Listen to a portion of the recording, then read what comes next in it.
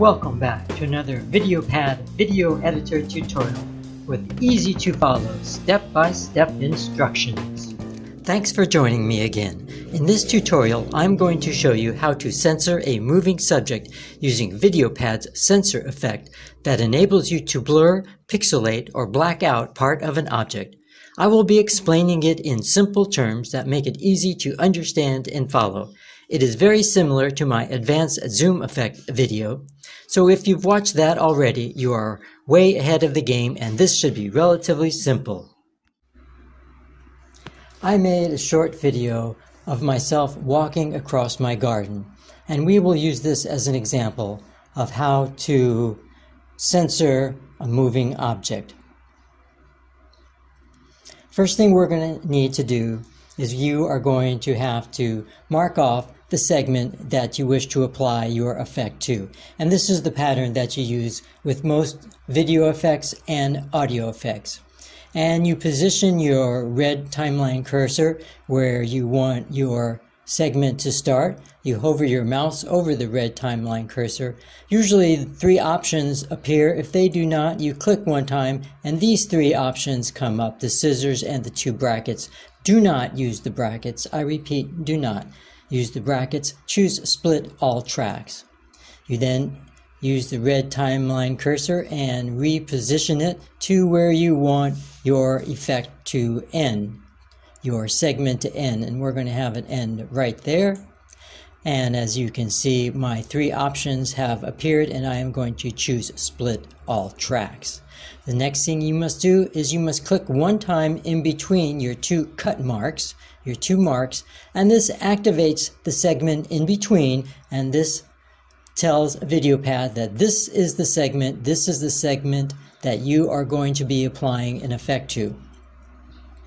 We are going to be applying a video effect, so from the top menu I'm going to click on Video Effects, and I am going to scroll down to the filters. I am not going to use blur because blur refers to blurring the entire video and we don't want to do that. We only want to censor a small portion, so I am going to click on the censor icon. And this dialog box comes up. I'm going to call this our censor dialog box comes up, and let's talk about this for a second. First thing you need to make sure, of course, is that it is enabled. I don't even know why they have this here. Now, let's go down to the bottom right away where it says shape. You have 2 options, rectangle or oval, and I am going to choose the rectangle. Now, the censor type, we have 3 different types. We have black, as you can see. There's also pixelate, and then there is blur. I found that the blur is very, very light. It's a very light blur, so I prefer to use pixelate. It depends on your situation. Now, to move our censor box around, there's 3 ways we can do it. The first way is the slider bars. You can move your slider bars, and as you can see, the censor box moves. That's left and right, and this is up and down. And you can also change the size with the slider bars. This makes size X makes it wider and more narrow. And the size Y makes it taller or thinner. You can also click in the numerical value boxes and you can change these numbers. And of course, you can click inside your box and simply move your censor box around with your mouse and resize and reposition it as you wish. I am going to try to pixelate my face. Now, to achieve our goal of blurring a moving subject, we need to click on the show or hide the effects animation editor because we're going to be using this editor. And this very, very intimidating, nasty looking box comes up, but it is not so bad. Basically, what we are going to be doing is the same idea as a connect the dots drawing. You are going to create the dots, and VideoPad will automatically create the lines connecting the dots. And the dots are called keyframes. And this is how VideoPad knows where you want your sensor box to be. Now, obviously, you must create your first dot at the very beginning. And to create your dots, create your keyframes, you click on the Add Keyframe at Current Position. We now have created our first keyframe, our first dot in our Connect the Dots drawing. And what I like to do, especially if our subject is moving at a rather steady pace and kind of in a straight line, is go to the end of our segment.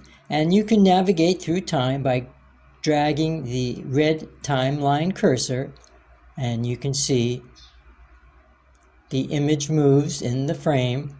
And we're going to take it all the way to the end here, to the last frame.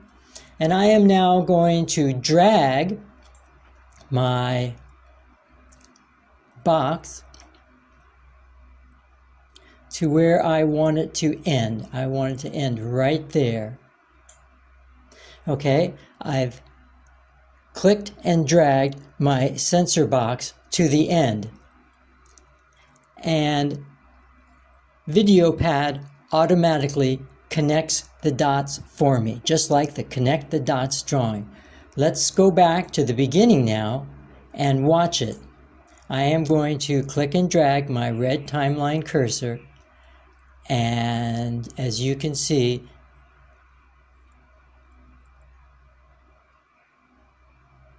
ooh, it was a little bit out of frame. So let's do it again. Let's go to right here. Let's drag our box right over my face. Now it's going to create another dot. Every time you resize or reposition your sensor box, VideoPad automatically puts a dot in for you. If you're not sure, you can click on the Add Keyframes at Current Position.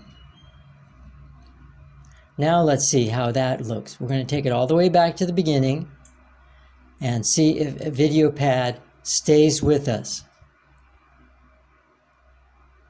Okay, right here I'm out of frame a little bit, so I'm going to reposition my box, reposition my cursor box, and I'm going to add another keyframe. I want to make sure I stay within that box. If I am moving outside of the sensor box, I just relocate it, add another keyframe. I am creating Connect the Dots, and VideoPad will do the rest of the work. I think we've got it pretty good now. We've had to add a couple dots, and as I walk across, VideoPad follows me. Now, we didn't have to add a dot every second, just a couple was enough, and we have achieved our goal. At this point, you can close your dialog box and you are done. Note that if this was a still image, you would not have to reposition the sensor box. Once you have it in one place at the size that you want, the position that you want, you can close your dialog box. I am going to export this and we are going to take a look.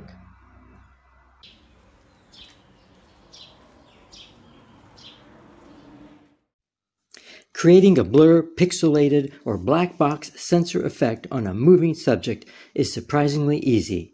Let VideoPad automatically connect the dots to make your sensor drawing. With a few practices, you can easily add this effect to your VideoPad editing repertoire. Thanks for watching. Tick that like button and be sure and sub to my channel. You can find all my VideoPad tutorials from the playlist link in the description below. See you next time!